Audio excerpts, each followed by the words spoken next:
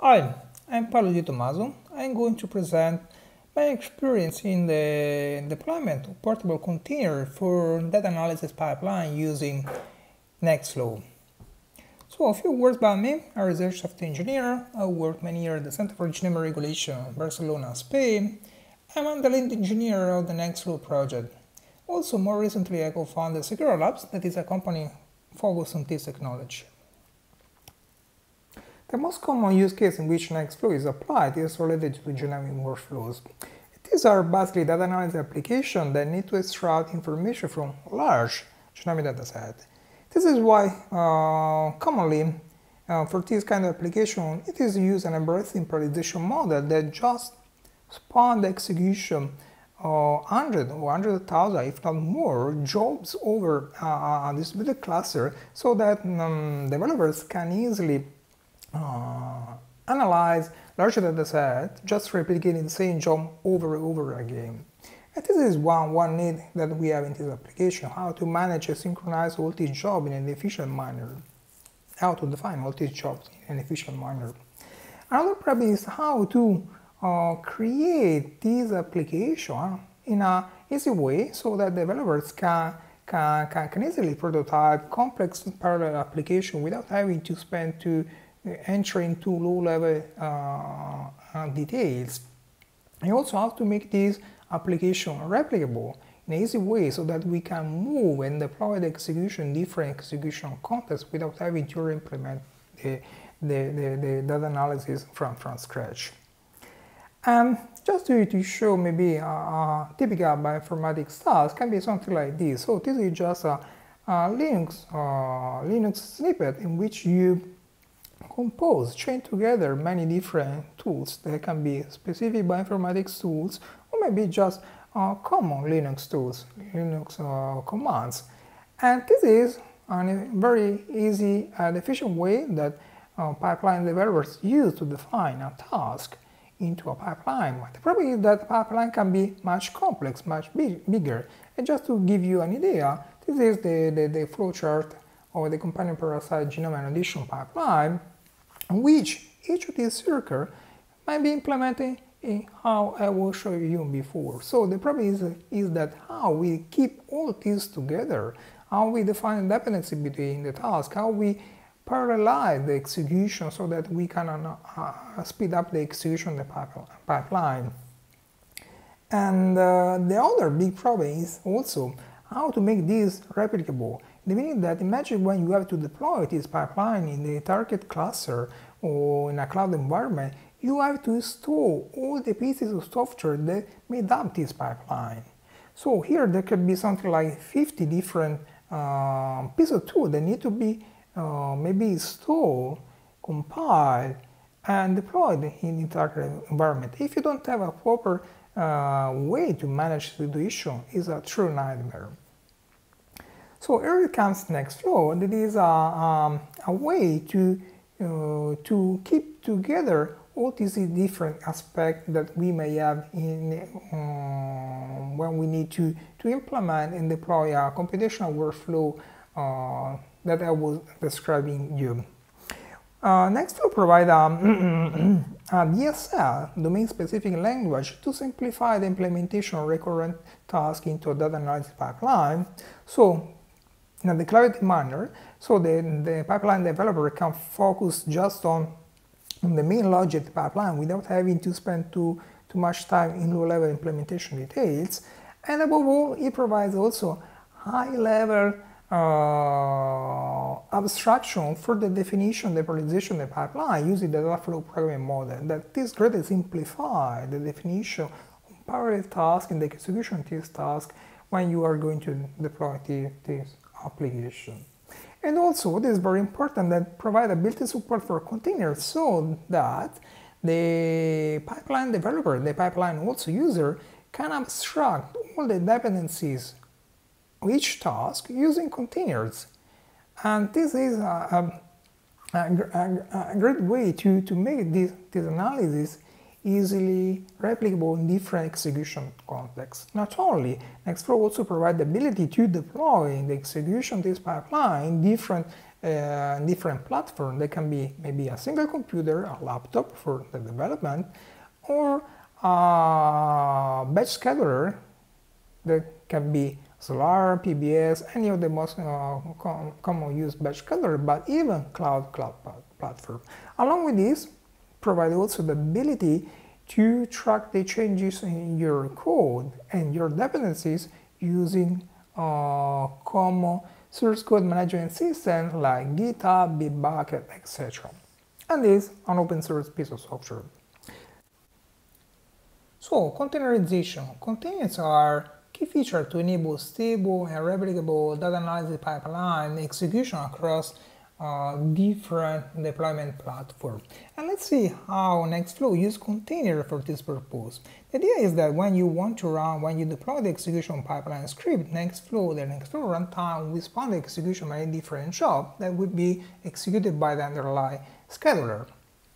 But doing that, what Nextflow is doing is wrapping the execution each job in some container.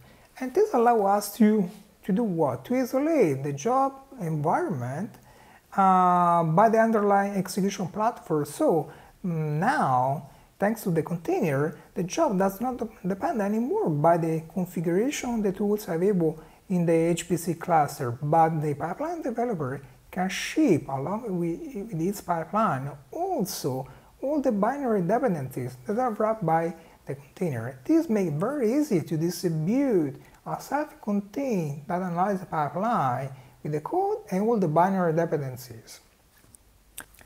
Nextflow was one of the first workflow managers to have the built-in support for Docker containers, but now we know that containers does not mean anymore just Docker. There are many different container runtimes, and the interesting fact that Nextflow has the built-in support for all the major container runtimes, that is Docker, Singularity, and Podman. And this is very important because it allows the pipeline developer and the pipeline user to be able to switch from one runtime to another just with few configuration settings in the Nextflow, in the pipeline configuration file. Portability. This is another important feature because it allows us to deploy the same pipeline application in many different execution platforms without having to implement our code.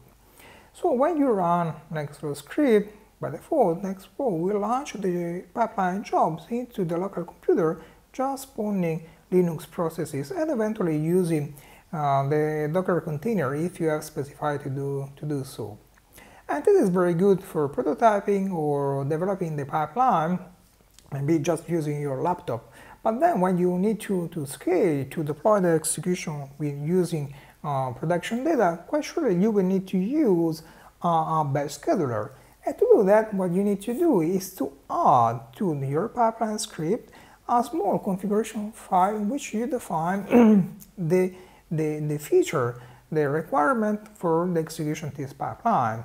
For example, you can specify that you want to use LARM batch scheduler, define that the executor of the pipeline is LARM, and then you can specify the resource requirement that can be the queue, the memory, the CPU, and eventually also the container that need to be used to run this pipeline. In this case, we'll use a Singularity container. And in the same way, you can even deploy the execution of this pipeline in a completely different compute service that could be a cloud scheduler. For example, just changing the executor definition from SLAR to AWS batch, Nextflow is able to deploy the execution of this pipeline to the AWS batch computing service, remapping all the resource requirement to the equivalent resource requirement API calls to launch the execution of this pipeline into the batch computing service. So this is very useful because avoid the lock-in of your pipeline and allows you to deploy this code in many different execution platforms. Local computer for prototyping and development, local batch scheduler, or maybe even cloud batch scheduler. Nextflow has a built-in support for all the major batch scheduler, that is Solar, Green Engine, IBM, LSA, PBS, Word, HTTP Condor, even more. There is also support for cloud native cluster like Kubernetes, and it has also support for built-in cloud technology like AWS web services and Google Cloud. And then also we already talked about container runtimes. And another interesting evolution to this project is the Nextflow Tower, that is instead web application front-end for the managing, the monitoring, and the execution of Nextflow pipeline using a nice web front-end. Okay, this is, we don't have much time to discuss about this, but it's nice to know that we have also, Nextflow is not just a command line tool, it's not just a runtime, but there is also a nice visual front-end that allows us to deploy the execution, to monitor the execution of this pipeline using the same principle and model. And finally, I'd like to mention that Nextflow started like a small academic project, but nowadays a quite strong user base and community that is continuously growing. It is used every day both in academic organization and the industry for real-world production pipelines. So in conclusion, Nextflow enables single-action deployment of complete data analysis pipelines, and the most interesting part that it integrates transparently into the Genome system, hiding low-level implementation details, enable portability of the resulting data analysis.